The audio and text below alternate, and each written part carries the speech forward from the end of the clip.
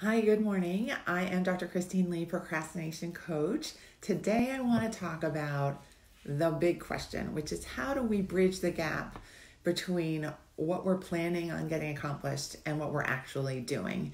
There oftentimes can be this big chasm between our plans and our actions, our hopes and what actually gets done. I got this idea for a topic from my wonderful membership members.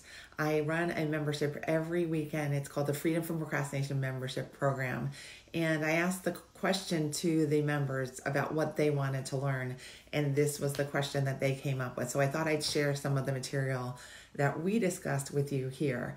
So I have 3 tips for you for how to get into action, especially when you know what you want to get accomplished.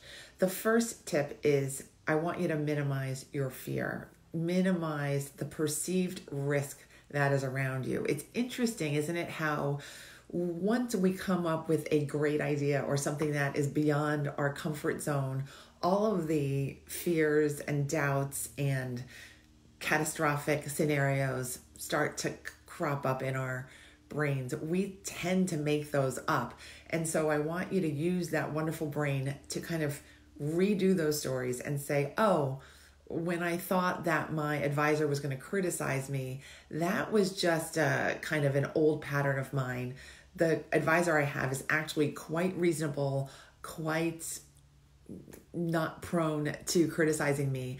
That was just me generating random anxiety. So let me minimize this risk. Let me spend a half hour today to get some words on a page and get something good to my advisor. So instead of thinking about all the bad things that can happen, instead of doing the worst case scenario, try to say, actually, there's no risk involved here. It's just a to-do list item. It's just something I want to get accomplished. So the first tip is minimize the perceived risk.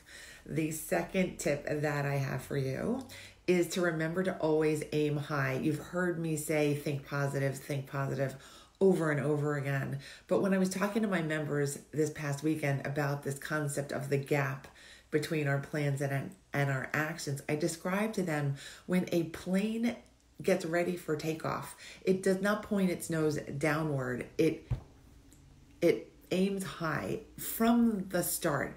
You don't travel like this and then aim high. Well, actually you do, but you get my message that you want to be aiming high and you have to have your head up, optimism there, and you don't want to be assuming that you're going to be crashing. So whenever you're moving yourself towards a goal, you want to be aiming forward and up and thinking positively and rooting for yourself. You want that energy to be supporting you, not just your brain, but your physical and emotional and spiritual energy. That is when your plans become action. So that second tip was to always be aiming high, always be thinking in a forward moving way. The third and final tip is to develop perseverance. And by perseverance here, I mean taking action. Take action every single day. Do not skip a day if you've got a big goal that you want. If you have something that you know is going to improve your life and your fun and maybe the situation of your family or community, you want these things to come to light. You don't want them just to stay in your planner being really boring words on a page. You want to see your life change. And in order to do that, you need to develop that activity, that action plan, that action habit. And so the third tip is a really important one. Develop that confidence and that behavior of being reliable to yourself in action. You want to see the needle moving forward. That's what they say. Get that action, log it in, do it first thing in the morning, I would also suggest, because then you don't have to think about it. Then you don't have to drag yourself down with that fear again because you've got these wins piling up instead of the fears. All right. So in summary, in order to bridge the gap between your plans and your action, you need to minimize your perceived risk. You need to aim high with your every step, with your every action, with your every hope and breath. You want to also keep at it, keep daily practice, do the things that you need to educate yourself, to lift yourself up, to keep yourself healthy and moving forward. I hope this all helped. I send you this message from my heart. I am Christine Lee, Procrastination Coach, And I want to remind you about my free resource. If you don't have it yet, please grab it today. It's called the Free Resource Library. All you need to do to get it is text to the number 44222 the word free library, one word, no space.